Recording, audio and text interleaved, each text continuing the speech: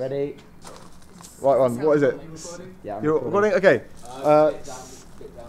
Down a bit. Up a bit. There we go. Scene 8-1, take 1. Action!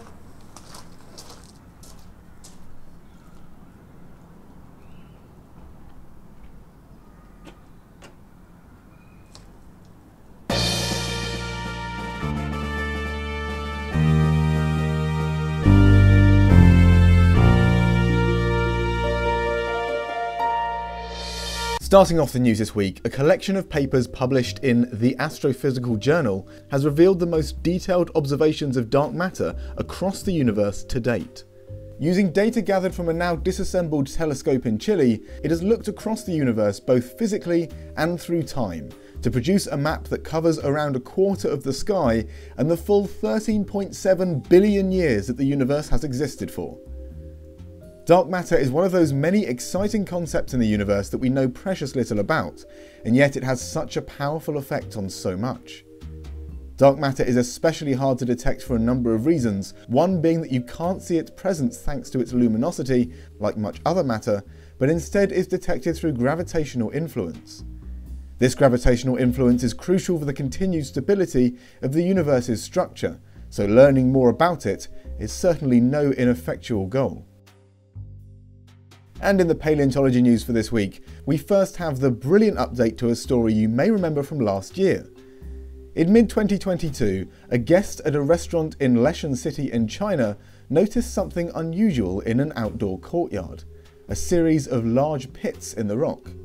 Well, it turned out that they had recognised dinosaur footprints, and we now have a paper published describing these prints.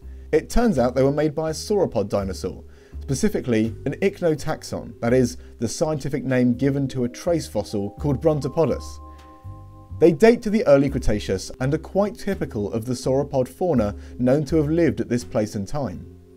It's a very nice conclusion to the story of the footprints discovery then, and, as one of the paleontologists on the paper says, it just goes to show the amazing things that can happen when you stay curious about the geology and natural world around you. We've got more sauropod dinosaur news next, as a fantastic paper has just been published describing an almost complete fossil skull of a titanosaur from Australia. Now this is very exciting news, as sauropod skulls are notoriously rare due to how delicate they usually are, and this skull belongs to a species called Diamantinosaurus. It dates to the late Cretaceous and was uncovered in Queensland, and it is now the most complete skull belonging to this kind of titanosaur. Lots more anatomical features have been able to be described by paleontologists working on this specimen that were previously unknown, adding significantly to our knowledge and understanding of these massive dinosaurs. And finally for this week is the naming and description of a new kind of long-necked marine reptile.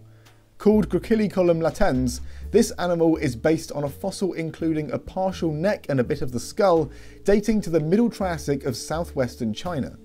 Looking at its evolutionary relationships, the paleontologists found that this new species is a member of the Tanystrophiids, the group including the well-known and ridiculously long-necked Tanystropheus. The neck of Grachylicolum contains at least 18 vertebrae, and certain features of these bones, as well as other characteristics of the fossil, have allowed the paleontologists to get a better understanding of how the Tanystrophiids evolved in relation to another similar but different group of long-necked marine reptiles, the Dinocephalosaurids, which, it turns out, was a very complex process. And that's it from this week's 7 Days of Science. I do hope you enjoyed, and as always, we'll see you on Sunday.